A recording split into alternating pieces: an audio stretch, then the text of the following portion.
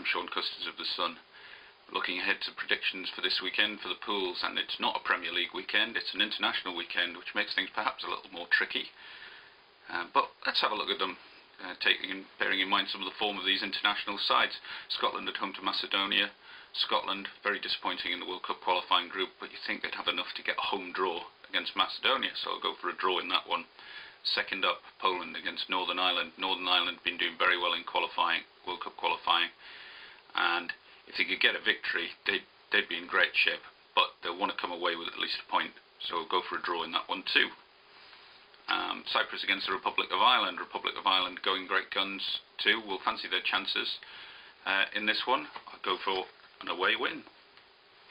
Next up, Denmark against Portugal. Denmark top of the group, Portugal being poor in World Cup qualifying, not the team they once were either, but I have a sneaking feeling they might just get a draw out of this, which is what I'm going for. Next up is Israel against Latvia. Israel usually quite strong at home. I'm going to give them a home win. Number 6 is Switzerland against Greece.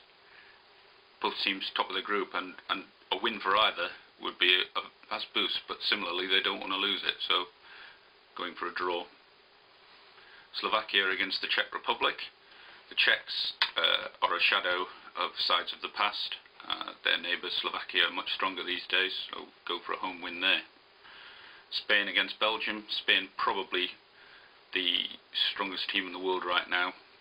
Could argue it with Brazil, but the Confederations Cup side, Spain have been the in-form side, so we go for a home win in that. Iceland against Norway, the cold derby. I'm fancy that Norway might just edge that one. We'll give them an away win. And finally, Argentina, Brazil, the pick of the weekend's matches. Feisty affair, going to be very lively. And I reckon it'll be on us even. We'll go for a draw in that too.